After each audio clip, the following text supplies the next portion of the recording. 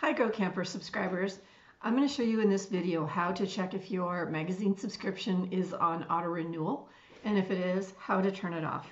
So you want to go to our website, growcamper.com, and you want to log into your account. It's up here in the upper right corner. It says My Account.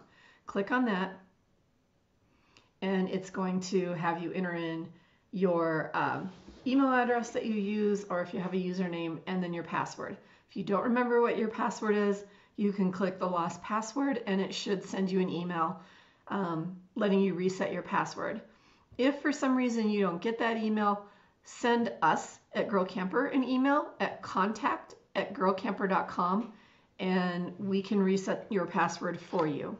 But this would be the fastest way if you do it yourself and can get that email. So you're going to enter in the information, hit login, and it's going to take you then to your account dashboard,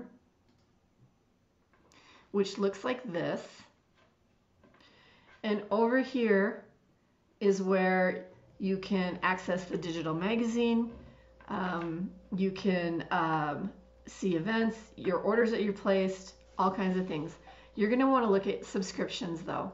So click on My Subscriptions.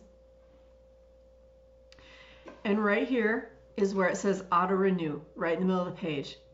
And if it is red like that, Auto Renew is turned on. To turn it off, just click on that little button, make it go gray, and you'll see now that it says payment is via manual renew. So your subscription will not auto renew. When the renewal date comes up, you'll need to go in there and start your subscription over again. If your subscription is set to manual renew and you want to set it to auto renew, just move the button back to the red, and as long as your payment information in there is good, it'll take it and set it to auto renew. This is also where if you have to update your address, you do it. You can also do that over here on the left under addresses, and you can also click on payment methods and update your credit card or other payment methods that you might be using to pay for the magazine. But that is how you do it. To see if your magazine is set to auto renew or not. And we, when your subscription is coming up for renewal, we send an email out 30 days prior to the renew date, asking you, well, first informing you that your subscription is coming up for renewal, and that you need to check whether or not it is on auto renew, because we don't know that whether it is. That's something that you need to check and either turn it off or turn it on, whatever you prefer.